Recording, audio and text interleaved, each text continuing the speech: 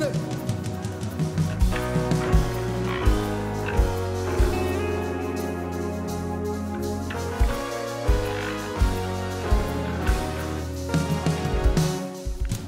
Imana yacu niyo yo kwiringirwa ibihe n'ibihe.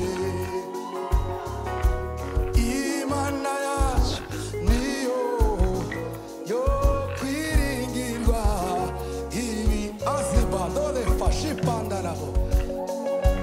Ntirambirwa kumva ipandarapo ryafite ngoro bashaka. Imana yacu niyo yo kwiringirwa ibihe n'ibihe. Haba mu mvura mu mwijima w'icuraburindi n'Imana itaba ajija dore faridato. Haba mu mvura mu mwijima n'Imana itaba bagira gusa. Imana yacu niyo ibihe yego zamurijwe. Imana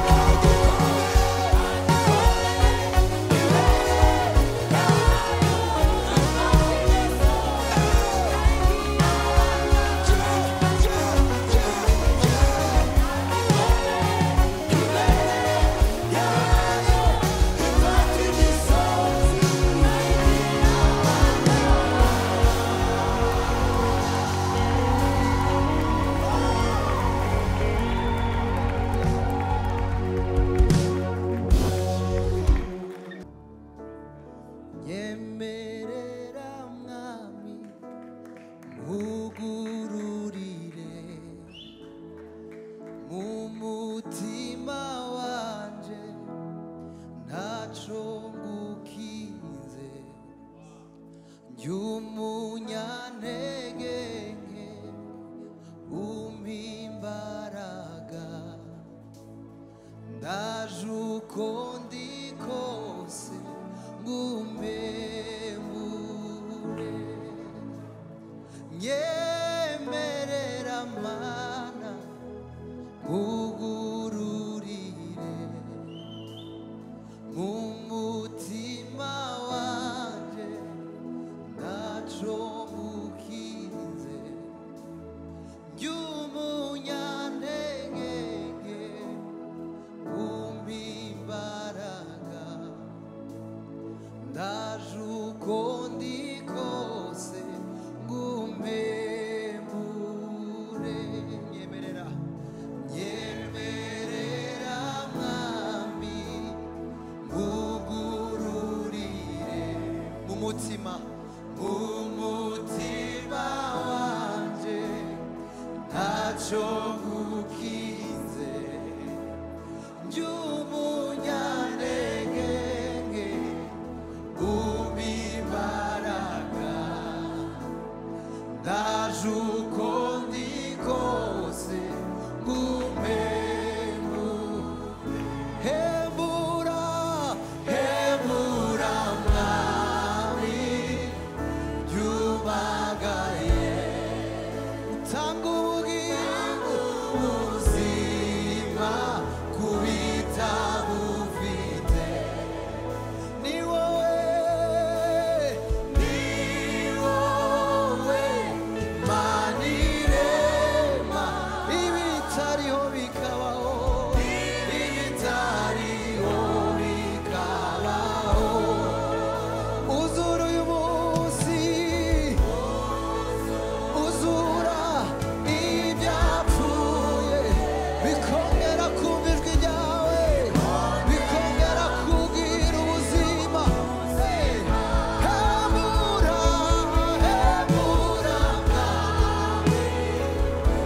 ryumagaye utanga ubuzima kubitagufite ni wowe Mana irema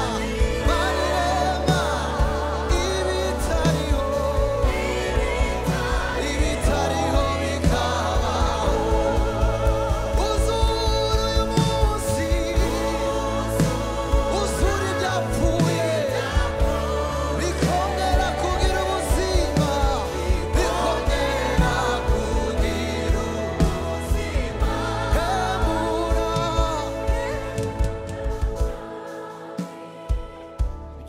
ryumagaye senga iri sengesho uvuge ngo utanga ubuzima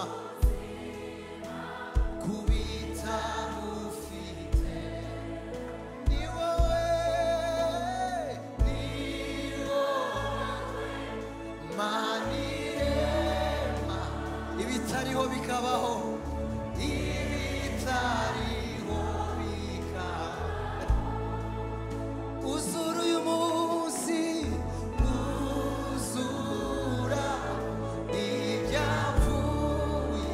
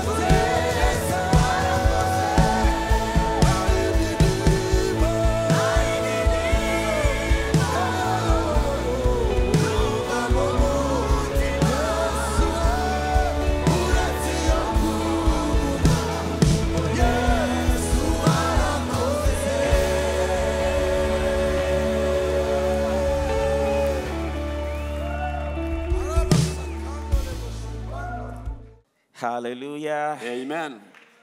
Praise the name of Imana Jesus. ishimwe cyane. It's a joy to be here with you. Ni umunezero mfite kubana namwe hano. Let us pray. Reka dusenge. Lord, we thank you Data turagushima because you are faithful. kubera ko uri umwizerwa. Thank you because your word is quick and powerful. Ndashimira ijambo ryawe ko rinyaruka kandi rifite imbaraga. Your word is sharper than any two-edged sword. Kandi rifite amugi abiri aruta y'inkota. Your word can go to the deepest part of our hearts Ijambo ryawe rifite ubushobozi bwigira imuhengeri mu mitima yacu. and create change. Rikarema impinduka. So Lord, I ask you will speak through me today. Ndagusaba Mana ngo unkoreshe unyuzemo Be a blessing to your people. kugira ngo mpindukire umugisha ubwoko bwawe. Transform their lives by your word. Uhindure ubuzima bwabo ukoresheje ijambo ryawe. In Jesus' name. Mu izina rya Yesu. Amen. Amen. Hallelujah. Amen. My message today starts with a question in my heart. Ubutumwa nabazaniye buratangirana n'ikibazo mfite mu mutima wanjye. How come some believers are doing well in their walk with God and others are not? Ikibazo kirabaza ngo bigenda bite kugira ngo abakristo bamwe babe bameze neza mu murimo bakorera Imana ariko abandi babe batameze neza mu murimo bakorera Imana. I see some believers.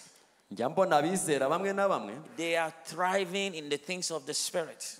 mu buryo bw'umwuka barashishe barakura biragenda neza. They are growing. Barakura They are moving forward. baratera intambwe barigira imbere. They are living victorious lives. Babayeho ubuzima bw'ubutsinzi. And on the other side, I see some believers. Nkongera nkabona abandi ku rundi ruhande They are struggling.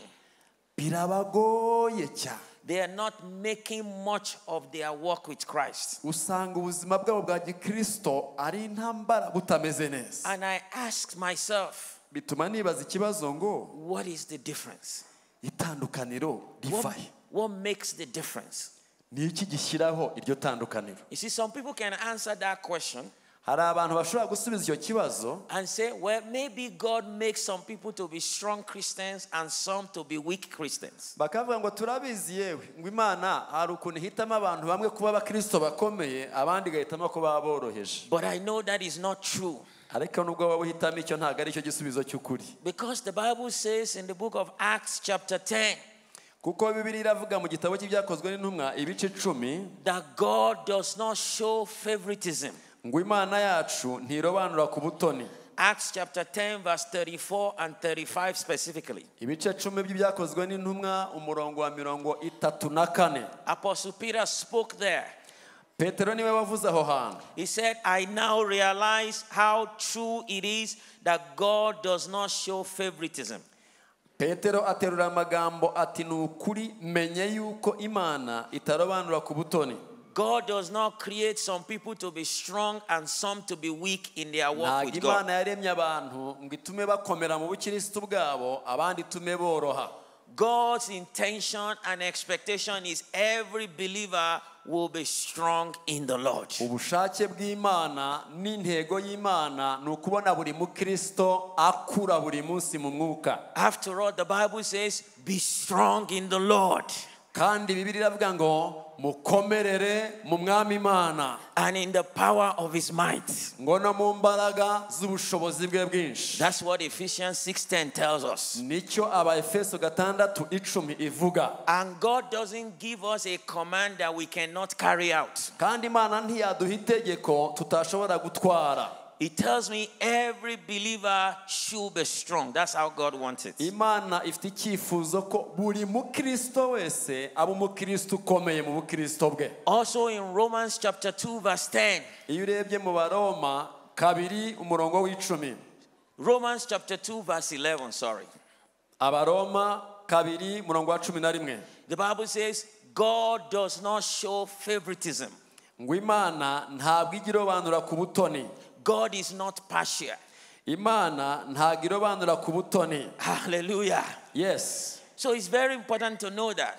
ibyo ni iby'ingenzi kubimenya that God is not the one that creates strong Christians and weak Christians. ntabwo ari imana ihitamo ko bamwe bakomera mu bukristo ngo abandi be kubigendamo neza. As a matter of fact, God has given all of us everything we need to be strong in the Lord. tunabyumve neza, ni imana iduha amahirwe yose angana kugira ngo twese dukomere mu bukristo bwacu. We all have equal inheritance in Christ. twese dufite umurage umwe ungana. Hallelujah. Amen. We all have equal access to the Holy Spirit. twese twemerewe kwakira mwuka wera. We all have equal access to God's provision. twese twemerewe kwakira ubutunzi buva ku Mana. He has given us everything that we need for life and godliness. kugira ngo ibyose twakenera mu buzima harimo n'iby'ubumana. He has given all of us equal access to His power and promises. yaduhaye twese amahirwe angana gucakira imbaraga zayo n'ukwera kwayo. So how come some believers make much of their walk with Christ? hanyuma se bigenda bite ngo abizera bamwe babe babyitwaramo neza And some don't. abandi batabyitwaramo neza? Some people can also argue hari abandi bashobora kuvuga bati maybe it's circumstances of life. wenda ni impamvu z'imibereho buriya zibitera. Maybe some Christians are strong because their conditions allow them to be strong. abo bantu bakavuga bati buriya ikibitera ni uko bamwe baba baragezeyo imibereho yabo imeze neza. And maybe some believers are weak because of their conditions. hanyuma bakavuga ngo buriya igituma bariya batagenda neza mu gakiza ni ukubera iby'ubukene n'imibereho itameze neza. But I also know some of the greatest Christians in life came out of very difficult conditions. ariko jewe nzi abakristo bakomeye mu bukristo bwabo ariko imibereho yabo imeze nabi. Some of the best Christians we know hanyuma bamwe muri abo nibo bakristo beza tuzi. have had a very rough life. bageze ubuzima butanoze butameze neza. Many of the hymns that we sing, indirimbo nyinshi turirimba zo mu gatabo they were written by men who went through tragedies in life. zanditswe n'abagabo b'abizera banyuraga mu bintu bikomeye. Some of them had tough situations. bamwe muri bo imibereho ikomeye yabagezeho. Yet out of their difficult situation, ariko muri ubwo buzima bw'imibabaro banyuragamo, they rose up to be giants in Christ Jesus. byatumye nabo baba ibiharamagara mu byo bizera. So I know it is not challenges that make people weak or ibyo rero strong. bikatwereka ko ntabwo ari imibereho itunaniza kuba abakirisitu beza. So the main question now is, ahubwo ikibazo ni iki? how come some believers are always thriving? Thriving. kuki abandi bakristo turimo tubona bashisha mu bukristo, Abounding bororoka bagwira mu mwuka, and excelling. hanyuma n'ibyo bakora bihezagiwe bimeze neza. Why some are just wobbling through hanyuma life? ukagera ku bandi ukabona ntibimeze neza, ni zigzag. What makes the difference? ni iki gishyira iryo tandukaniro? Are you ready to know what is the ese difference? mwiteguye kumenya icyo kintu? Are you eager to know? mufite amatsiko yo kukimenya? If you are ready, say, tell me, please. niba ubyiteguye vuga ngo mbwira pastor, mbwira nkimenye. Hallelujah. Amen. Amen. Amen. So I'm going to give you two main reasons reka mbahe impamvu ebyiri zibitera, that determine how strong we become as believers. impamvu ebyiri zituma dukomera mu bukristo bwacu. Number one reason impamvu ya mbere is our view of God. ni uburyo tubonamo Imana. How we see God ni uburyo umukristo abonamo Imana. uyibona ute? affect how we live our life. icyo kintu, uburyo ubona Imana, nibyo bishyiraho uburyo ubana nayo. Hallelujah. Yes. It's very important icyo kintu ni ingenzi. what we know of God, tuzi iki ku Mana, our knowledge of God, ubumenyi tugira ku Mana, and our understanding of God. uburyo tuyisobanukirwamo. You see, everybody is a theologian. buri muntu wese wicaye aha ni umunyateolojiya. Everybody has a theology. umuntu wese wicaye hano afite teologiye. So there are people who don't even believe in God at all. Hari abantu tunagira nabo batizera niyo mana na gato rwose. We call them atheists. Abo tubita ngo ni atheists. So Abatizera Imana. that is their theology. Iyo ni teology yabo, ntibizera Imana. Their theology of God is it doesn't exist. Teology yabo ku Mana bavuga ngo nta Mana ibaho. But we are not in that category. Ariko twebwe ibyo si ibyacu. But there are people who believe that God exists, Hari abandi bavuga ngo Imana ibaho koko, but is uninvolved in our lives. ariko ntabwo ijya yivanga mu buzima bwacu. They think he exists, Batekereza ko Imana ibaho, but he's far away. ariko iba kuri yo bigwa iriyo. They think he exists, Bazi ko ibaho, but he's far removed from us. yibera hirya iyo, ntacyo duhuriraho nayo kindi. You see, people who know that about God, Abantu bazi batyo Imana, they act differently. babyitwaramo bitandukanye birumvikana. And there are people who understand that God exists and is interested in our lives. Hari abandi bavuga ngo turabizi Imana ibaho kandi yivanga mu buzima bwacu. Hallelujah. Amen. But how we see God is very important. Uburyo tubonamo Imana ni ikintu cy'ingenzi bavandimwe. That is why, as believers, knowledge, seeking to know God must be the greatest pursuit of our lives. Bagenzi, gushakisha ubumenyi ku Mana bikwiye kuba icyifuzo cy'ingenzi cya buri muntu. Our greatest prayer should be, Lord, I want to know you. Niba hari ikintu ukwiye gusengera ni iyi ndirimbo abana baririmbaga ngo Mana ndakeneye kukumenya. Because your knowledge of God will affect how you see life. Kubera ko uko ubumenyi ufite ku Mana bizatuma ubuzima bwawe bubuko nguko buriho. Your knowledge of God will affect how you see other people. Uburyo uzimo Imana buzatera uko ubona abandi bantu. Your knowledge of God will affect how you interpret situations and circumstances around you. Uko ubona Imana ni nabyo bizaguha uko usobanukirwa ibikubayeho n'impamvu bikubayeho. Your knowledge of God will affect how you pray. Ukuntu uzi Imana bizanashyiraho uburyo uyisenga. Your knowledge of God will affect your faith. Uko uzi Imana ni nabyo bizaguha uko uyizera. Your knowledge of God will affect how you spend your money. Uko uzi Imana ni nabyo bizatuma utanga amafaranga yawe uko uyatanga. Hallelujah. Amen. Your knowledge of God determines your behavior. Muri make uko uzi Imana ni nabyo bishyiraho uko witwara. Hallelujah. Amen. So believers who know God, Abakristo bazi Imana, they are always thriving. usanga bashisha mu mwuka bigenda byihuta bakura. They are always excelling. Usanga ibyo bakora byose binoze. They are always waxing stronger and stronger. Bakava mu bwiza bajya mu bundi bwiza bakomera. Daniel 11:32. Danieli 11 umurongo wa 32. Daniel 11:32. Danieli 11:32. Those who know their God shall be strong and carry out great exploits.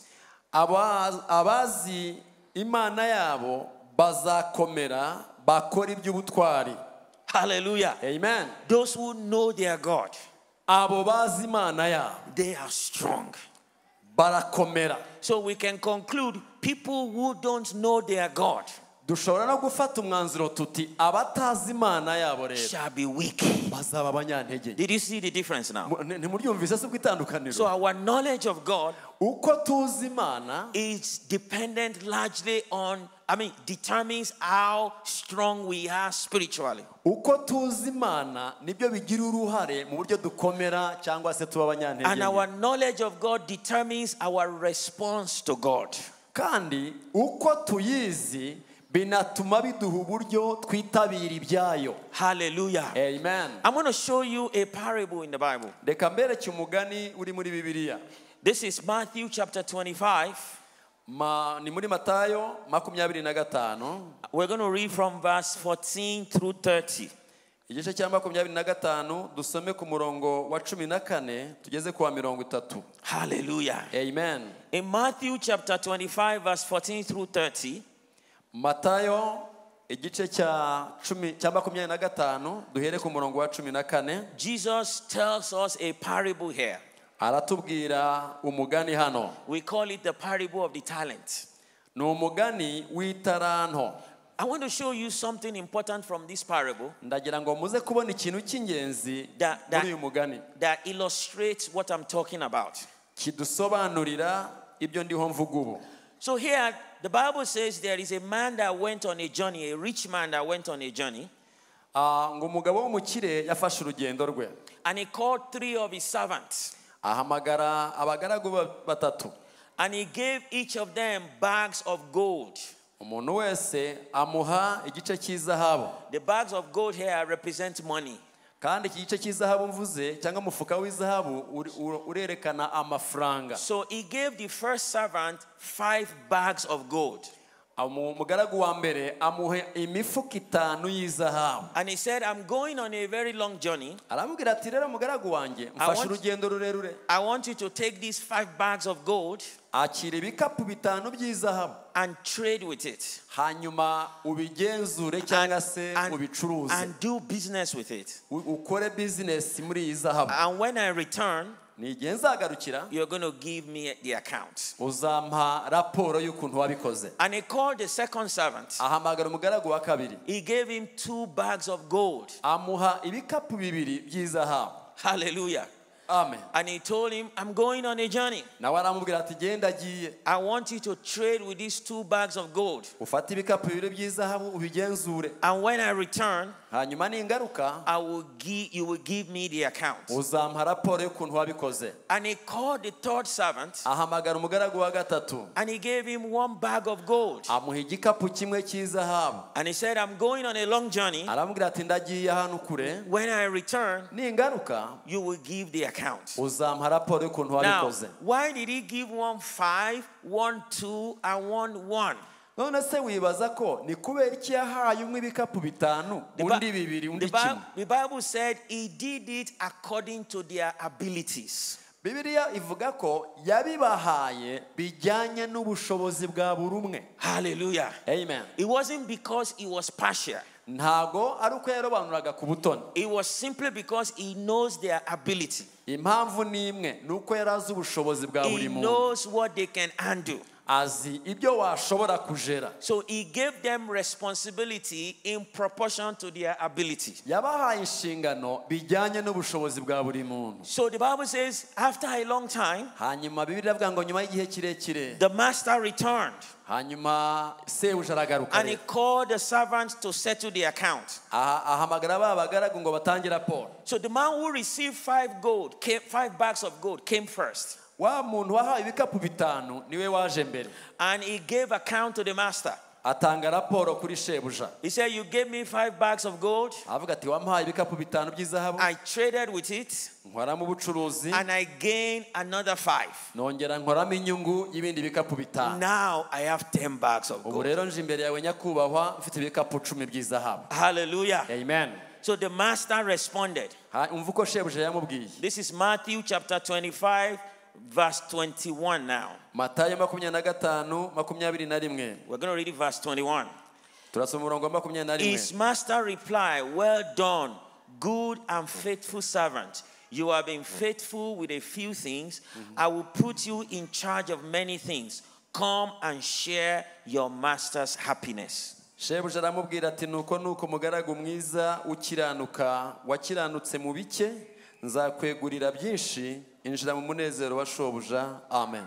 I want you to pay attention to verse 21. Bagenzi ni mwumva uyu murongo wa 21. Because we are going to compare it to verse 23. Kuko tugiye kugereranya n'uwa 23. So the second servant came in, umugaragu wa kabiri nawe araza, who received 2 bags of wa gold. wundi bahaye ibikapu 2 by'izahabu. And he came to the master. Aza kuri shebuja. And he said, you gave me 2 bags of gold. Aramubwira ati databuja wampaye ibikapu 2. I traded with the 2 bags. Hanyuma ndabicuruza. I gained another 2 bags. Hanyuma ngira inyungu y'ibindi bikapu Now 2. I have 4 bags. Ubu rero mfite ibikapu 4. Hallelujah. Amen. Look at how the master responded.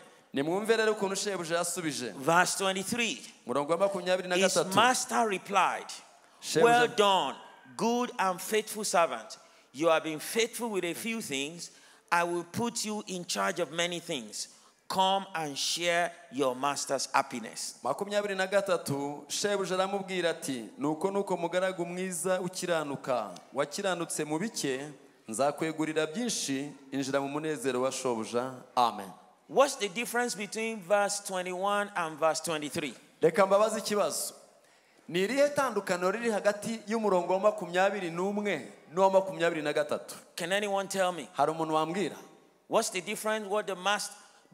The masters respond to the man with 5 talents and to the man with 2 talents. Hari umuntu watwereka hari itandukaniro rihari?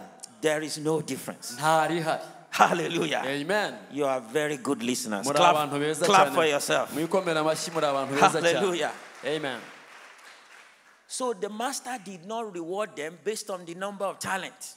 Shebuja ntabwo yabashimiye kubera ko bazanye ibitandukanye mu mibare. He rewarded them based on their faithfulness. Ahubwo yabahaye ingororano kubera ko babaye abizerwa. He said, well done, good and faithful servant. Arababwira ngo nuko warakoze mugaragu mwiza. And you also see the master invited them into his happiness. Kandi shebuja yanabatumiye abakirana umunezero. The master said, we are going to enjoy this together. Arababwira ati tugiye gusangira uyu munezero twese. That sounds like a good master to me. Uwo muntu nanjye numva ari databuja mwiza. That sounds like a wonderful master. Ameze nk'aho ari umubosi mwiza. He gave you money to start the business. Umuntu uguha amafaranga ngo utangire business. You made money from the business. Hanyuma ugacuruza ayo mafaranga. And he said, we are going to enjoy the profit together. Akagutumira ngo ngwino dusangire inyungu twese. How many of us will want a master like that? Ni bande bashaka ababosi nk'abo ngabo? Hallelujah. You cannot lose with such a master. Kabisa ntabwo wamucikwa. Hallelujah. Amen. So let's look at the third servant. Reka rero turebe uwa gatatu. Hallelujah. Amen. So in verse 24, murongo wa 24, the man who had received 1 bag of gold came. Wa mugabo wahawe igikapu kimwe cy'izahabu araza. And look at what he says. Nimwumve ibyo avuga. Master, Databuja, I knew that you are a hard man. Databuja, nari nzi ko uri umunyamwaga. I knew that you are a hard man. Nari mbizi ko uri umunyamwaga. Look at how his knowledge about the master affected his decision. Ariko mana, nimurebe ukuntu ubumenyi yari afite kuri shebuja uko byagize ingaruka ku mibereho ye. Hallelujah. Amen. He said, I knew you are a hard man. Umvuko avuga ngo uko nkuzi nk'umunyamwaga niko nkuzi jewe. Harvesting where you have not sown. Ngo nikibigaragaza ngo nzi ko usarura aho utabibye. And gathering where you have not scattered seed. Kandi ukanahumba aho utigeze unyanyagiza. So I was afraid and went out and hid your gold in the ground. Naratinye rero ntwara ya zahabu ndayicukurira ndayitaba ndayihisha. See, here is what belongs to you. Ngaho rero akira ibyawe. What makes him to do this? Niki gituma yitwara atya? He had a faulty knowledge of the master. Yari afite ubumenyi bupfuye kuri shebuja. How many people have a faulty knowledge of God? Ese aho ugenda aho ukorera aho uba n'abantu bangana iki ubona bafite ubumenyi bupfuye ku Mana. And they walk around as if God is not good. Bakagenda barabaye abarakare ngo Imana si nziza yarampemukiye. They think God is a hard man. Bazi ko Imana ari igikoko kigenza umuntu ngo kimurye. They think God is difficult. Bazi ko Imana bigoye kubana nayo. Some are even angry at God. Mugasanga umuntu yarakariye Imana bugike. They think God has caused them a lot of trouble in life. Azi ko ibyo anyuramo ari Imana yabimuteye. Unfortunately, there are so many believers Ibiteye agahinda hari abizera benshi who walk around with a faulty knowledge of God. usanga mama bigendera muri iyi si bafite ubumenyi bupfuye ku Mana. And that is one of the job of the enemy. Bagenzi, ako niko kazi k'umwanzi Satani To akora. pollute your knowledge of God. Kugira ngo yanduze imyumvire yawe ku Mana. To convince you that God is what God is not. akugira ngo akwemeze ko Imana iri uko nguko kandi atari kwiri. And when we have a polluted knowledge of God, Iyo rero amaze kukwica cyo mu bwenge, it affects how we live our lives. nawe bigatuma ubana n'Imana It nabi, affects our decision making. bigatuma ufata ibyemezo nabi, It affects how we treat people. bigatuma ubana n'abantu nabi, It affects how we treat the things of God. bigatuma n'ibintu by'Imana utabyumva It neza, affects our service. bigatuma n'uburyo uza muri service And that is atari why neza. many people are struggling in their Christian walk. Akenshi niyo mpamvu usanga abantu baba abanyantege nke mu murimo w'Imana. I pray today that the Lord will destroy every faulty knowledge of God that you have. Ndabasengeye ngo uyu munsi Imana ikureho ubumenyi bubi Satani yabahaye ku Mana. I pray that the Lord will uproot every negative seed that the enemy has sown into your mind. Ndabasengeye ngo Imana irandure buri mbuto mbi Satani yabibye muri mwe uyu munsi iranduke. Hallelujah. Amen. And I pray that the Holy Spirit will begin to give you an accurate knowledge of who God is. Kandi ndabasengeye ngo Umwuka Wera abahe ubumenyi bwiza ku Mana. Ladies and gentlemen, if you know who God is, Nshuti yanjye uramutse umenye neza Imana, your life will be different. ubuzima bwe bwahinduka. You will be stronger. Uzakomera. You will be stronger. Uzakomera. You will be confident. Uzaba ushize Your amanga. faith will be stronger. Kwizera kwe kuzakomera. Hallelujah. Hallelujah, hallelujah, Praise the hallelujah. name of Jesus. Imana ishimwe, hallelujah. Hallelujah. Amen. Amen. So, your greatest occupation as a believer Umurimo ufite nk'umukristo is to seek to know God. ni ugukenera kumenya Imana neza.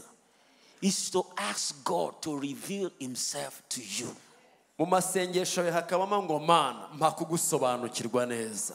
So Moses, one of the greatest men of God to live in the Old Testament, Mose umwe mu bagabo b'ibihangange babayeho mu isezerano rya kera. he said, God, I want to know you. Uzi ko yagize umunsi umwe akavuga ngo Mana ndashaka ngo nkumenye. I don't want to depend on what people have said about you. Mana ndambiwe ibyo abantu bambwira uwo uriwe. I want you to reveal yourself to me. Ndagusabye unyihishurire nkumenye. In fact, Moses said, I will not go except you reveal yourself to me. Agera n'aho avuga ngo Mana simva aha keretse unyihishuriye. So God showed himself to Moses. Imana iramwiyereka. No wonder Moses was such a successful leader. Ntago bitangaje kuba Mose yarabaye umushuti y'Imana No nziza. wonder Moses did a lot of exploit for God. Ntago bitangaje kuba Mose yarakoze ibintu by'ubutwari by'Imana. Hallelujah. Hallelujah. So how do we know God?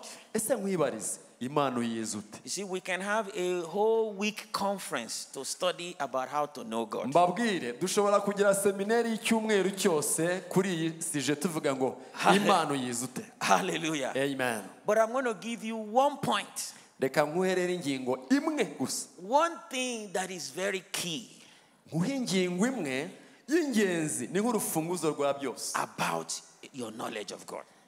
Kugira ngo igufashe mu bumenyi bwawe ufite ku Mana. We're going to read it in Hosea chapter 6 verse 3. Tugiye kuyisoma mu gitabo cya Hosea igice cya 6 umurongo wa 3. Hallelujah. Amen. Hosea chapter 6 verse 3. Hosea 6 umurongo wa 3. We're just going to read a small phrase. Kandi turasoma interuro nto. It's a very important phrase. Kandi ni interuro y'ingenzi A cyane. small phrase there.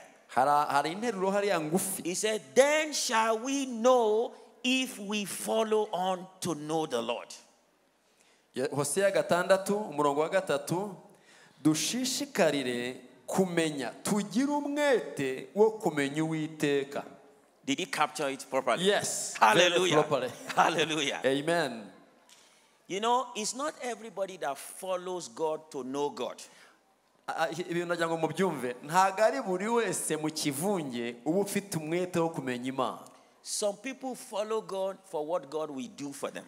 Abantu bamwe muzababona baza gushaka Imana ariko atariyo bashaka bishakira iby'Imana ibaha. Those people are seeking the hand of God. Abo ngabo tuvuga ngo barashaka ibiva mu kuboko kw'Imana gusa. Some people follow God because everybody is following. Hari abandi nabo bakurikira Imana kuko hari abandi bayikurikiye. They don't want to be left out. Ntago bashaka kwisigarira bakigendera mu kivunge. Some people follow God because they have a problem in their life. Hari abandi baza gusenga no gukurikira Imana kubera bafite ibibazo mu buzima. And they have an idea that God can heal them. Kuko barababwiye ngo sha Imana ngo irakiza indwara reka nanjye ngeyo. Or God can solve the problem. Ngo cyangwa se Imana niyo ikemura ibibazo. So they follow God because of that. Bakaza bashaka Imana kubera ibyo ngibyo. Well, it's not wrong to follow God because of many of all those things. Ntabwo ari bibi kuba waza ushaka Imana ngo igukemurire ibibazo. But ultimately, God wants to purify why we follow Him. Ariko Imana ishaka kubanza kudutunganya twebwe mbere yo gukora ibindi. He wants you to graduate into people who follow God to know God. Ishaka ko wava mu kivunge cy'abakurikira Imana kubera ibintu ukaba ubikurikira kubera wowe ubwawe. Because only the people who seek to know God will know Him. Kuko ni kuri abo ngabo bagira umwete wo kumenya Imana nibo bazayimenya. I know something about knowing God. Hari ikintu nzi mu kumenya Imana. You cannot know God by accident. Ntabwo wamenya Imana binyuze muri mbese ari nka accident bidateganijwe. It doesn't happen accidentally. Ibyo bintu kumenya Imana ntabwo ari ibintu biza nka accident. It happens on purpose. Bijya bishika ariko ari intego wagize. Because you are determined to know God. Kubera ko wiyemeje kumenya Imana. Because you desire to know God. Kubera ko urabyifuza kumenya Imana. And that desire is expressed in your prayer.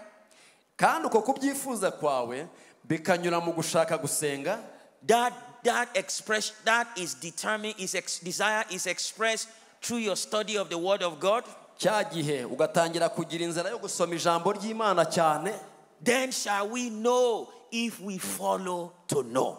Hanyuma tuzamenya Imana nituyikurikirira kuyimenya. So I want to challenge you this afternoon. Uyu munsi munyemerere mbahinyuze. Follow God to know God. Kurikira Imana mu kumenya Imana. Hallelujah. Amen. Hallelujah. Make knowing God the greatest desire of your life. Ndakwinginze reka kumenya Imana aba ari cyo cyifuzo ugira mbere y'ibindi byose. Make it your number one prayer point. Ugishyire kuri nomero ya mbere mu byo usengera. Even if you don't have anything to pray for. Niba nta kindi ufite gusengera. You should always pray, Lord, I want to know you. Uzajya usenga ngo Mana mpa kukumenya. Lord, show yourself to me. Mana nyihishurira. Reveal yourself to me. Mana nyigaragariza. I want to know you more and more. Ndashaka kukumenya birushijeho. Because your knowledge of God kubera ko ukuzi Imana will determine your strength. bizashyiraho imbaraga ugira. Those who know their God abo bazi Imana yabo shall be strong bazakomera and will do exploit for bakora Him. iby'ubutwari. Praise the name of Praise Jesus. the Lord. Hallelujah. Amen. Are you getting blessed by this message? Ese muhawe umugisha n'ijambo? Wow. So we're going to go to the second point. Reka tujye ku ngingo yindi ya kabiri. Hallelujah. Amen. The second point is connected to the first point. Iyi ngingo ya kabiri ifitanye isano niyo tuvuyeho. Because the second point is your view of yourself. Ingingo ya kabiri iravuga ngo wowe wibona ute. Because your view of God will determine your view of yourself. Aya magambo muyumve neza. Uko ubona Imana bizashyiraho uko nawe wibona. An accurate view of God kandi uko uzamenya Imana neza will lead to an accurate view of yourself. bizatuma nawe ubwawe wimenya uriwe neza. People who have a faulty knowledge of God, abantu bamwe bafite ubumenyi bupfuye ku Mana, they will have a faulty knowledge of who they are. nabo bazigiraho ubumenyi bupfuye kuri bo ubwabo. Hallelujah. Amen. So you will see that people who know God, uzabona ko rero abantu bazi Imana yabo they are always very, very confident. uzabasanga iteka ryose bafite gushira amanga. They have a good self-image. Ibo barisobanukiwe abo bari bo mu Mana. They are unruffled. Baraho They are cool. baratuje, They are calm. baratuje, They are collected. kandi inyigisho zabo bafite zirakosotse. Hallelujah. Amen. Because of their knowledge of God, Kubera uko bamenye Imana, they now understand who they are in Christ. byabahaye kwisobanukirwa bo bari bo muri Kristo. Hallelujah. Amen. Hallelujah. Amen. You see, one of the problems in life is many people have a very, what is called very poor self-image. Abantu benshi muri sosiyete hanze aha usanga nabo ubwabo bifiteho amakuru apfuye. You see, what is called self-image is how someone sees themselves. Icyo tuvuga kwigiraho amakuru apfuye ni uburyo umuntu yiyita You see, some mu people, mana. some people have a poor self-image because of their physical look. Ugasanga abantu ntago bifitiye icyizere ngo bateye nabi. Some people have poor self-image because of how they think other people see them, right? Abari abandi usanga atifitiye icyizere ngo buriya ntago banyumva, ngo mvuze ntago banyakira buriya. Some people go through life worrying about whether someone likes them, someone doesn't like them. Hari abandi usanga bagenda bitinya ngo buriya ntago bankunda, ngo sinzi ko runaka nkunda, ngo ntanyemera gutyo. Much of human problem is tied to their self-image. Mu by'ukuri ikibazo gikomeye mwene muntu agira ni ukuba yifiteho amakuru apfuye. Studies have shown that majority of people suffer from poor self-esteem. Ubushakashatsi bwerekana ko hari abantu benshi bafite icyo kibazo cyo kwitakariza icyizere. And because we suffer from poor self-esteem, iyo rero tumaze kugira icyo kibazo cyo kutigirira icyizere, we are not able to truly be ourselves. bikatugora kuba abo dukwiye kuba turi bo. You see, but people who know God, abantu bazi Imana yabo, they derive their self-image from God. basobanukirwa abo bari bo mu Mana. Because we are made in the image of God. Kuko Bibiliya ivuga ko twaremwe mu ishusho y'Imana. Hallelujah. Amen. Because you discover that you have been made the righteousness of God in Christ Jesus. Kubera ko umenya ko Kristo Yesu wakiriye ari we gukiranuka kw'Imana muri wowe. In fact, I'm going to read James chapter 1 verse 23 and 24. We nasome Yakobo 1:23 na 24. James chapter 1 verse 23 and 24. Some Yakobo. Hallelujah. Amen. Are you there? Yes. Yakobo 1. For if anyone is a hearer of the word and not a doer, he is like a man observing his natural face in a mirror. For he observes himself, goes away, and immediately forgets what kind of a man he was. Urumva 23 ngo kuko uwumva ijambo gusa ntakora ibyaryo ameze nk'umuntu urebeye mu maso he mu ndorerwamo, amaze kwireba akagenda uwo mwanya akiyibagirwa uko asa. Hallelujah. Amen. You see what the Bible is saying here? Urumva icyo biri bivugaho? You see, when we read the word of God, Iyo dusomye ijambo ry'Imana, one of the things God is trying to do is to give us the image of who we are. icyo Imana ibishaka ibigira ngo twimenye abo turi bo mu ijambo ryayo. But many people go into the word, Abantu bakajya mu ijambo, they see who God calls them they are. bakamenya ab'Imana ibita ko bari bo. But they leave Hanyuma bakagenda rero, and they forget what they saw in the bya mirror. bindi basomye mu ijambo bakabyibagirwa. That's the life of many believers. Icyo rero ni ikibazo mu bantu benshi, It's a confused life. bikagutera urujijo. Just imagine you look at a mirror physically, Reba nawe ufashe indorerwamo ukireba, you look at your face, ukareba isura yawe, and you walk away, hanyuma ugafasha hasi indorerwamo ukagenda, and you forget what you look like. ukiyibagirwa uko ukusa. You'll probably be in a mental hospital if that happens, right? Sorry? I say you will probably go to a mental hospital. You ask somebody to check you out. Icyo gihe wahitamo kujya kwa muganga ibibazo byo mu mutwe. Because it's not supposed to happen, right? Kuko ntabwo bikwiye kukumerera bityo. You're not supposed to forget how you look like. Ubu koko urumva ukwiye kwibagirwa uko usa. But the Bible says in the spirit we forget how we look like all the time. Bibiliya ikavuga ngo no mu mwuka usanga abantu biyibagiwe uko bakwiye kuba basa. Because when reality of life comes, we forgot what God said we were. Hallelujah. ugasanga imibereho tunyuramo itwibagije uw'Imana ivuga ko uri we.